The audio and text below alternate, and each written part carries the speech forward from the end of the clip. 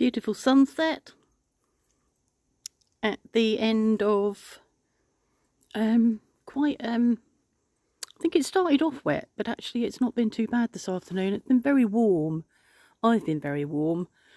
We haven't had the fire alight today. Dropped Mark off, or dropped him off. I went in with him, and he's now safely ensconced in room 101. So I hope it's safe. The anaesthetist came to see him, not the same anaesthetist he saw the other day, and he's now going to have a general anaesthetic, which I think he's actually quite pleased about. He didn't really want an epidural anyway, so I think he much preferred to be completely out of it, so I think we probably missed the best of this. Yeah, so I have put the chickens away. I've had my supper. I've closed all the shutters.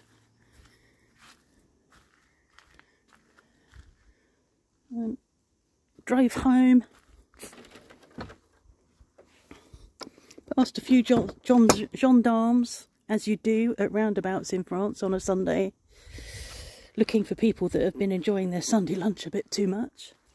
They didn't stop me. I obviously didn't look like I'd enjoyed a Sunday lunch.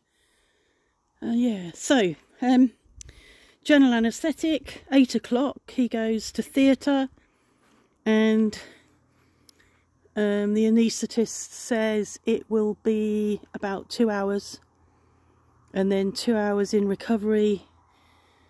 So I think I would have gone earlier. The visiting hours are between 1 and 8. I would have gone sooner if he'd had an epidural, but I think I'll wait and not go until about 4. Give him time to come round a bit.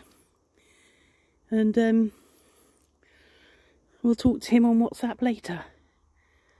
So all is well. Well, as well as it can be. It's felt I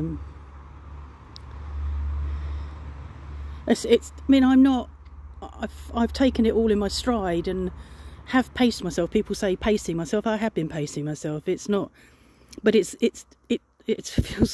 feels mean to say it's good that we've reached this part, because I can let go for a bit, and he's there being looked after by nurses, and will be looked after tomorrow by other people, and I'm here and will be here looking after him once he comes home.